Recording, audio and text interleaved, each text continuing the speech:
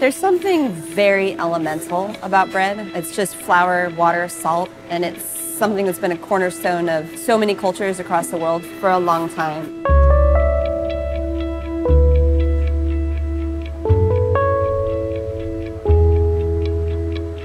People always ask, like, how did, Tartine get so popular? And there's lots of reasons.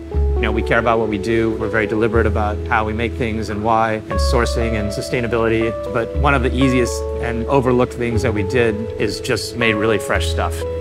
Every Tartine has windows in the kitchen. You see everyone working. And we're literally handing you a loaf hot from the oven and putting it in your hands. One of the cool things about baking to me is that it's very left brain and right brain. It really helps to know what the temperature is and how much hydration you have going into the dough. But at the same time, it really comes down to almost this empathy you have with the dough. Like, what does it need at this moment? It's the reason I love it so much.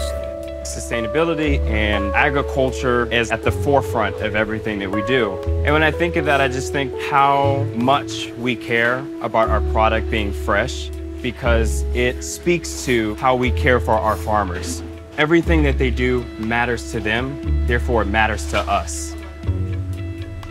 Past few years, we really decided to look back at our supply chain and the very sort of elemental basic thing of what we do, which is partnering with farmers and millers to get the best product for us, but also just to develop these relationships to take sustainability to a deeper level.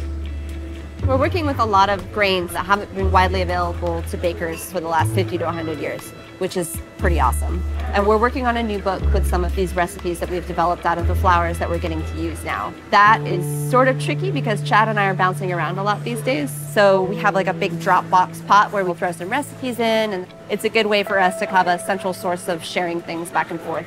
Communication is the key to success and the key to failure in so many aspects of how we work.